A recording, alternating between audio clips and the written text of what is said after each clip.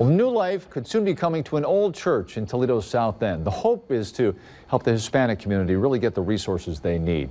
13 ABC's Sean Haggerty shows you what's planned and how it's expected to happen.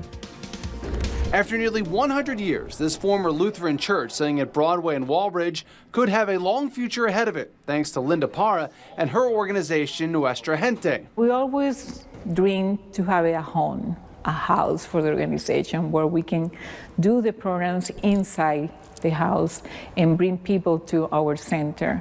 The hope for Parra is that this church will be a clearinghouse for services for people in Lucas County's Hispanic community, connecting them to things like medical services and transportation, especially if there's a language barrier. I think what happens is a lot of people are afraid to look for services or help.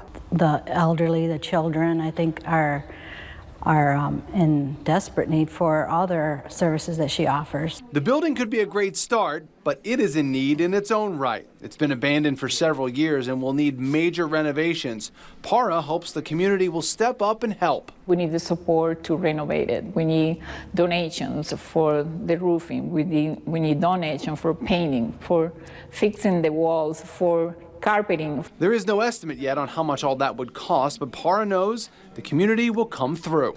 I am a very positive person, and I am a believer.